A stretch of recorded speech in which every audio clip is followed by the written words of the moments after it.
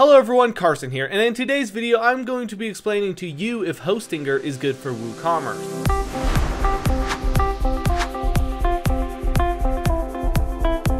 Now, I'll drop a link in the description to a more detailed explanation of this and where you can receive special discounts. Alright, so let's get into the video. Okay, so as you can see on my screen, I'm on the Hostinger website right now. Now, Hostinger is essentially a website hosting platform.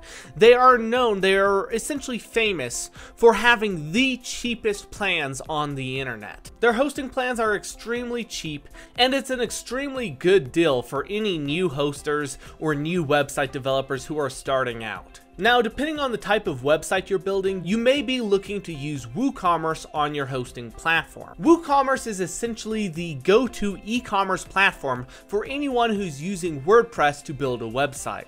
Now, WooCommerce is an open source plugin which you can get on any WordPress website. Now, this website can be hosted pretty much anywhere where the hosting company allows you to use WordPress as a CMS system. All you have to do is get into your WordPress dashboard, then go ahead and click over to Plugins and click Add New.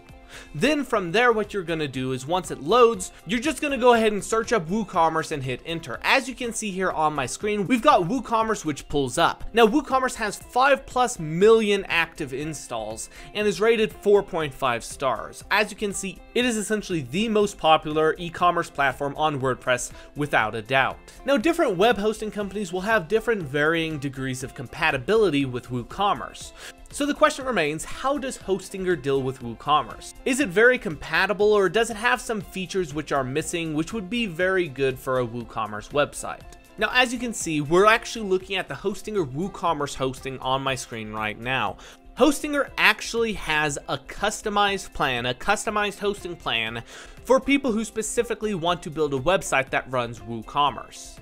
Essentially, you get to make your own customized online store, and this plan supports it very specifically and tries to mesh its performance and compatibility to WooCommerce specific websites. Now, just looking at the plans, as you can see, the Woo Starter is $3.99 per month. It is slightly more expensive than their other plans, their shared hosting plans. The reason for this is because these plans, these WooCommerce hosting plans, are hosted on their very own custom web server, which is only compatible with WooCommerce WordPress-based websites. Essentially, you're not going to be finding any other websites without WooCommerce on this server. The reason being is the server is created specifically to be compatible and optimized for WooCommerce websites. Now, because of this, Hostinger actually also offers a custom control panel for their WooCommerce hosting. What this means is you're going to be seeing this custom control panel from where you can access all the information and just make decisions, updates, stuff like that, add plugins, add compatibility. All that stuff is going to be in their own custom developed dashboard, which they've basically created to try and make it more streamlined and easier to use than it already is. Now, with this in mind, and getting back to the question of if Hostinger is good for WooCommerce, I definitely have to say yes. By offering these custom WooCommerce plans, Hostinger tries to ensure that you're going to be getting the best compatibility and the most streamlined performance for your WooCommerce website, while still providing a very cheap price because it is shared hosting. You can think of it this way: it's basically a customized version of shared hosting. It's shared hosting, but created and optimized for a WooCommerce website, which means in general you should expect better performance from this type of customized hosting plan for WooCommerce than if you just hosted it on any other regular old hosting plan.